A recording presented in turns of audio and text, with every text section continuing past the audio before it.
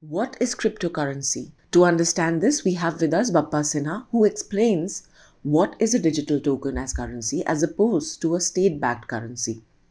We will also talk about different kinds of cryptocurrencies that are there.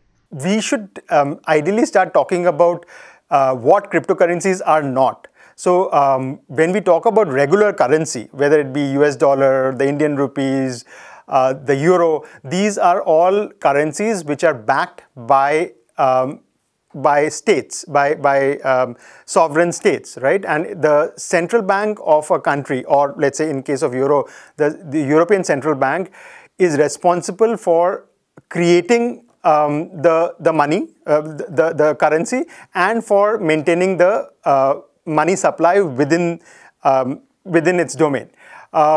Cryptocurrencies are not backed by any state. They are by definition decentralized. So it is the crypto network, right? So let's say the popular cryptocurrencies are things like Bitcoin, Ethereum. So the Bitcoin network is responsible for creating the Bitcoins and is also responsible for validating when Bitcoins get transferred between two parties.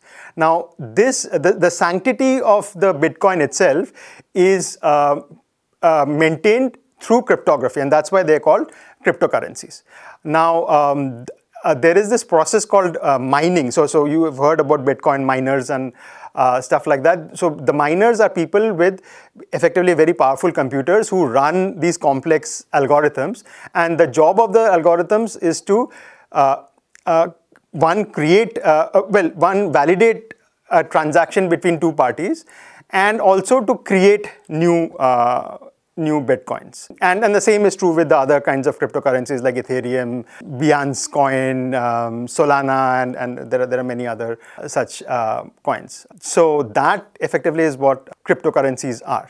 Is the rise in Bitcoin and other cryptocurrencies justified, or is it a bubble? Do they have any inherent value, or is their rise driven purely by speculative mania? Yeah, so that is the billion-dollar question, or like $3 trillion question. Now, the reason I say $3 trillion is that the total market cap of all cryptocurrencies combined is estimated to be about $3 trillion.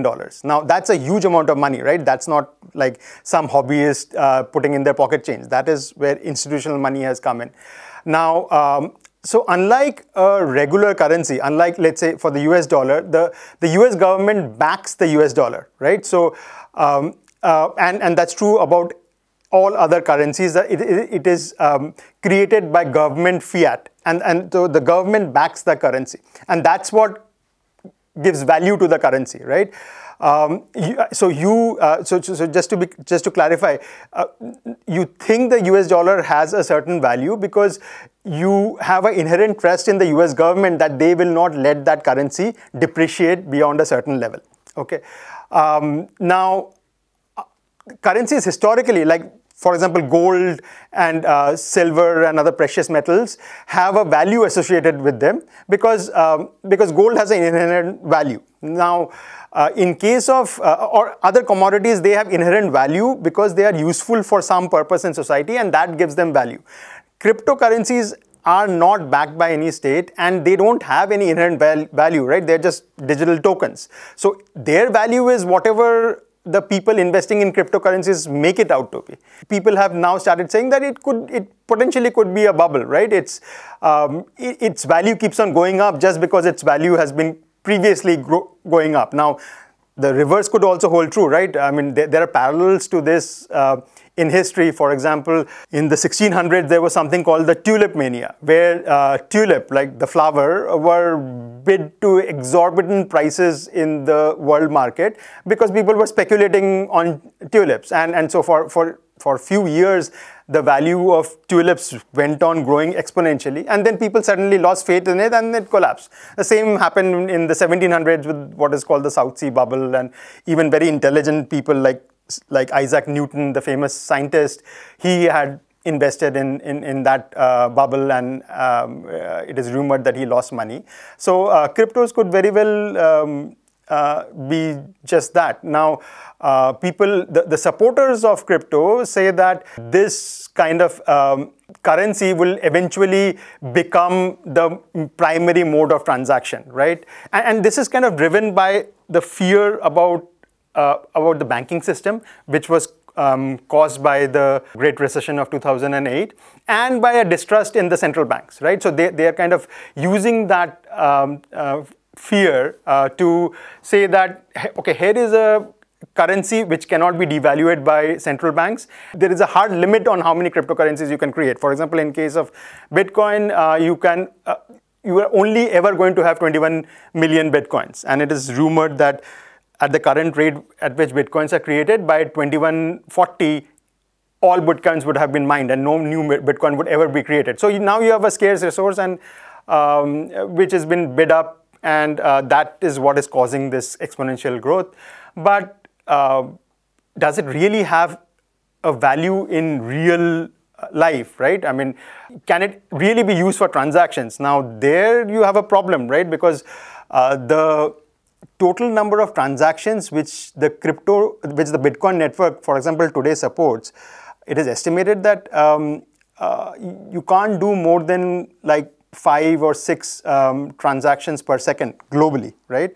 There are estimates that max you can go to, let's say 7. Somebody has estimated that you can go to 7 transactions per second globally, which doesn't meet the requirements of the global economy.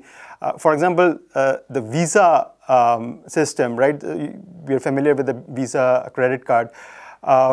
They can handle 24,000 transactions per second, right? So that's what, and Visa is just one of many credit cards, right? So that is kind of the requirements of the global economy. So crypto replacing traditional transaction mechanisms, it seems far-fetched and unlikely. Now, outside of that, it's also very volatile. So when you there are other people who argue, no, it's not. You can't use it for transactions, but it's a store of value.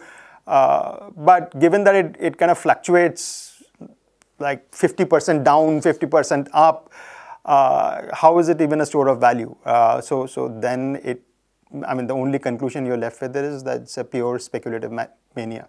China has banned all cryptocurrency operations and even cryptocurrency mining. Many other countries have put restrictions on cryptocurrencies, while also regulating it in different ways. Despite all this, El Salvador has adopted cryptocurrency as one of its official currencies. What has prompted this move? And how is that working out? So we have to separate out what El Salvador is doing from what other countries are doing, right? Like, for example, China has declared that they will launch the digital yuan. Now, that is separate, right? That is a currency which is backed by the Chinese central bank.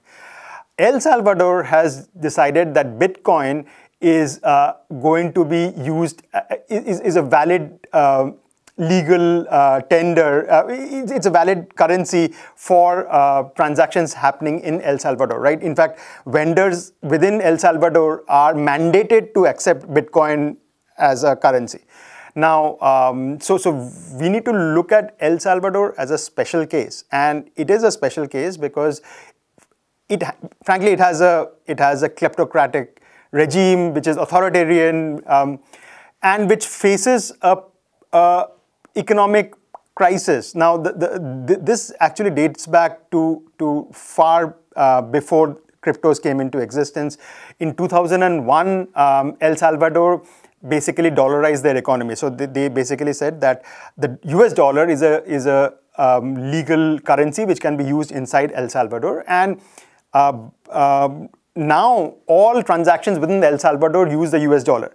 So their local currency is no longer used, right? And now what that causes is it causes a problem in that your country's central bank loses control of its money supply, because it's not like the El Salvador central bank cannot arbitrarily create US dollars, right? The US dollars are created by the US central bank. So hence, when a country loses control of its money supply, it gets into a very difficult position that it cannot regulate its economy. Typically, when economies are either overheating or it's going into a recession, you reduce or increase the money supply, which central banks can do. Now, if a central bank loses control of its currency, then it can no longer do that, right? And so that results in economy which is effectively out of control, right? And El Salvador's economy has been suffering. It hasn't grown as much as its neighbors have grown. The other thing is El Salvador, their estimates that they need about $500 million to address their budget deficit. Now, because they don't have a central bank which controls a currency, that cannot be financed by just printing money, right? It has to be got from private investors. And El Salvador has been in talks with the IMF, and they are facing challenges there. And one of the reasons they are facing challenges is that their government fired the Attorney General and 5 justices of the Supreme Court, after which their bonds have effectively collapsed, right? So their bonds, which are kind of maturing in 2025, now have an interest rate of 25%, which makes it unviable to borrow money using that route, right? So it's almost like a publicity a gimmick which their president is doing by saying that, oh, we are going to now accept bitcoins, or rather we are going to force our people to accept bitcoins, and they're raising a $1 billion bond which they call the Bitcoin bonds. And what they're going to do is $500 million of that they're going to use in installing Bitcoin infrastructure, right? Mining machines and stuff like that. And the other $500 million they're going to put in Bitcoins for 5 years. And the promise is that after 5 years, if there are any gains from that $500 million Bitcoins they have purchased, that will be equally shared between the investors and the government. Now, if you look at this, this is a pure gamble, right? So if the value of Bitcoin goes up like it has been going up exponentially for the past few years, there will be a windfall gains for the government, and the government can use that to fix its budget deficit. But if the price of Bitcoin either stagnates or falls, then El Salvador is in a world of pain, right? Because they will go further into debt for this whole thing that they've created. So I don't think we should really look at what El Salvador is doing as kind of what other countries will do.